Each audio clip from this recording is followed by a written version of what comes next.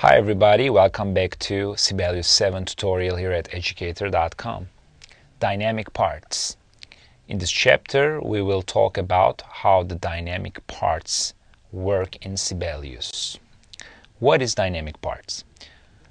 Other notation programs require you to extract parts for each instrument as separate files, which means that if you need to make changes to the full score after a first rehearsal, for instance, you either have to make the changes in the parts or even extract them again and wasting a lot of time.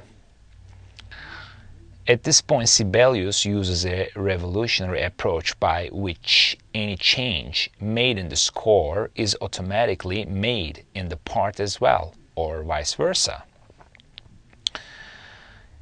You can edit dynamic parts in exactly the same way as you would in the score. You can move, add and delete notes, add slurs, expression markings, etc. But whenever you change something in the score, the parts are instantly updated, and vice versa. You don't need to extract dynamic parts, and in fact they are all kept in the same file as the full score, so they are easier to organize as well. So basically, any of the parts, which I have a score here with the 5 instruments, some wood, wind and brass instruments.